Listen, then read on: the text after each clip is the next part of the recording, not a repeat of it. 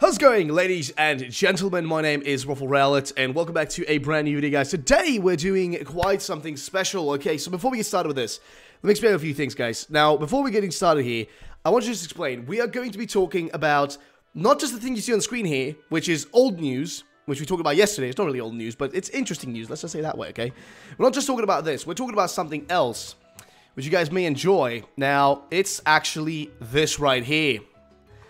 Alright, ladies and gentlemen, we have our first leak type of deal going on, guys. Or it's a rumor for now. We can't really say it's an actual leak because we don't know yet. We don't know. So we'll get started with the actual thing right here. So that is, this was sent to me by Nitro Flame on Twitter here. He said he found these on 4chan with the, you know, on the forums there, or like the forums there, or whatever you would call them.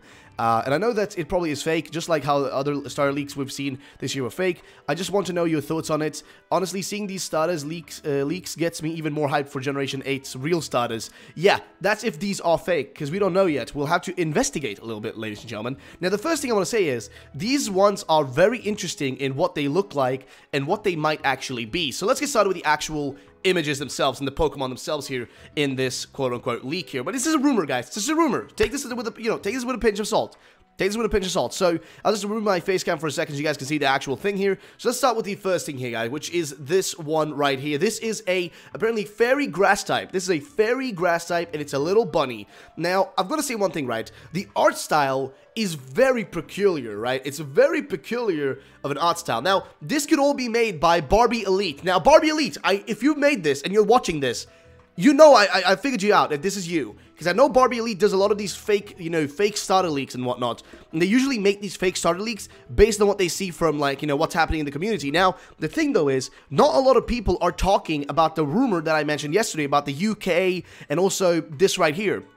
This right here. People aren't talking about this. This was sent to me originally, like, a long time ago. This was sent to me by one of my viewers, and he told me about this whole, you know, concept. So, I've got to say, Barbie Elite, if you made this, well, I mean, you're a sketchy little boy. You're a sketchy little boy, or you're a sketchy little group of people. So, either way, it could be just that this was made by Barbie Elite. I hope not, but who knows. Now, what do we have here? Well, we have a little fairy-type, grass-type rabbit. Now, first of all, what do I think of its design? Well, I think it's adorable. It genuinely looks awesome. I love it. I think it's like the perfect design for a, just, I don't know, a freaking rabbit, dude. It looks adorable and cute and tiny, and I can only imagine what this thing would turn into when it evolves, you know, into its full stages.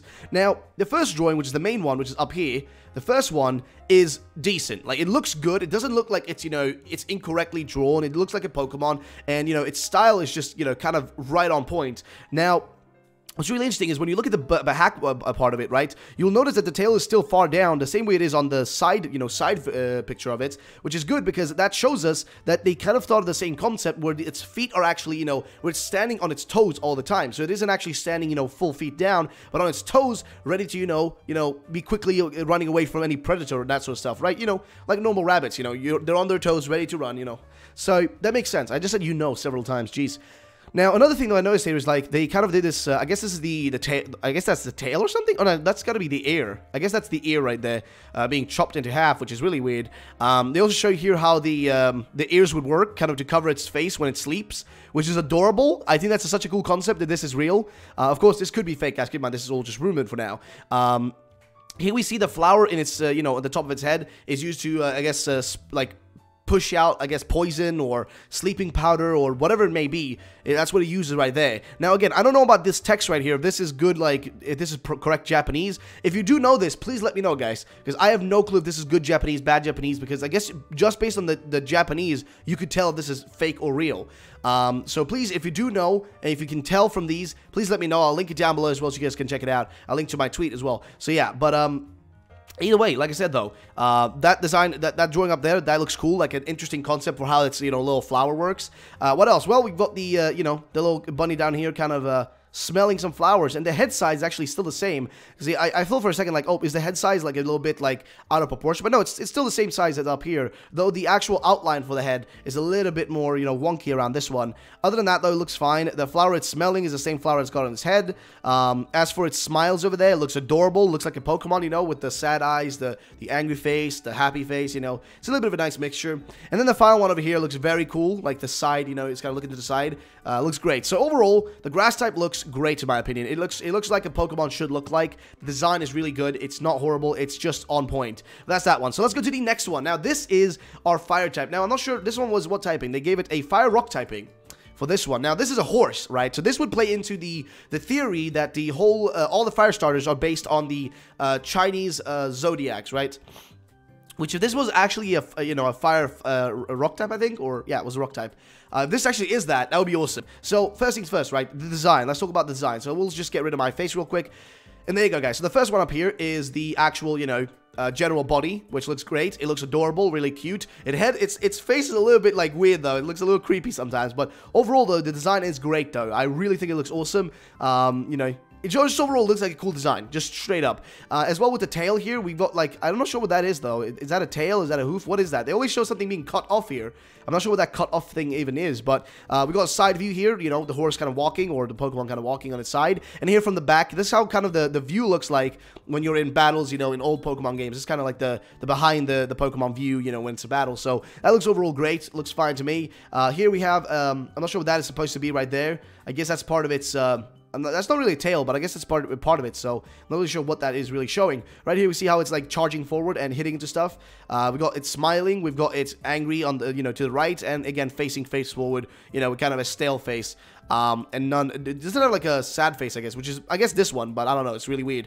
And over here, we've got it jumping over a fence, which looks great. Overall, it's a good-looking Pokemon, and it also is a, it would be Fire Rock type, which I'd be fully on board for, guys. If it's a Fire Rock type, let me see. Yep, Fire Rock type. That'd be great. So, of course, the final one, which is the most sketchy one, the one that gets me a little bit iffy, because the first two, I'm like, okay, these two, I can see this realistically being a thing, but the last one is a little bit sketchy. And also, the horse one kind of reminds me of a Fakemon I've seen, but the Fakemon is actually a goat and not a horse. So, I don't know. But also, just so you guys know, Game Freak actually does take some Fakemon designs into consideration when they make their own Pokemon. I actually found some proof for this a while back, and if I manage to find it again, because I kind of lost it over time, if I find it again, I'll actually let you guys know. But either way, let's deal with this, guys. So, next one is the Gecko, the Trico water type looking little boy. So, this is the Gecko, guys. And look at this thing, right? So, first things first, right? This thing looks like it's supposed to be a Trico. It looks like a Trico, right? It looks so much like Trico. The head shape and all that looks like Trico. I think if this was actually a thing, people would call this a Trico ripoff. Is that a problem?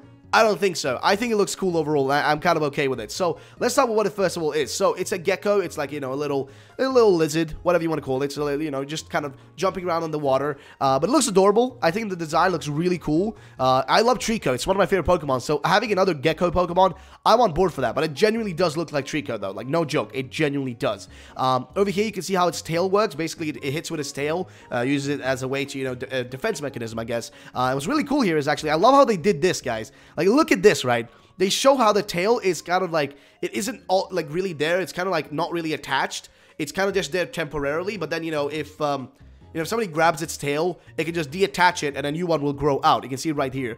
Also, I love its face design. It's got like, sad, happy, angry, etc. Looks great. And of course, over here we can see kind of how it spouts out some poison, which I guess it would make it a water poison type, which would make sense. It's, a gecko, I guess makes sense. Little lizardy thing, whatever.